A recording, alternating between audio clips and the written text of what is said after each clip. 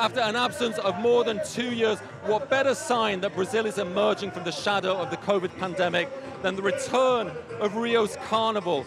It was cancelled last year, it was postponed this year for 2 months. That's because back in February, there was a surge in the Omicron variant, so the mayor decided to hold it in April for the very first time.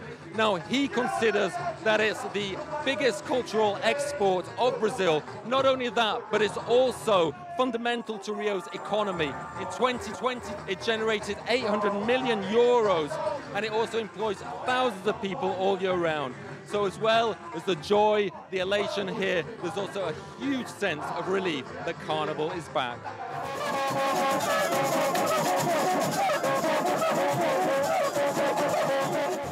We're going to have fun. We're going to sing. Come on, our school, Cubango. The people who make the parade floats, the costumes, the women who work with us here on the avenue, the muses like me. They're full of professions. We're all workers, and from the favelas.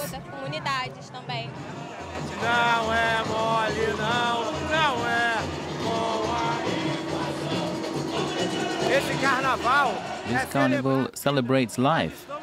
We are celebrating the life and joy of Rio again. It's our big comeback, and it's our right.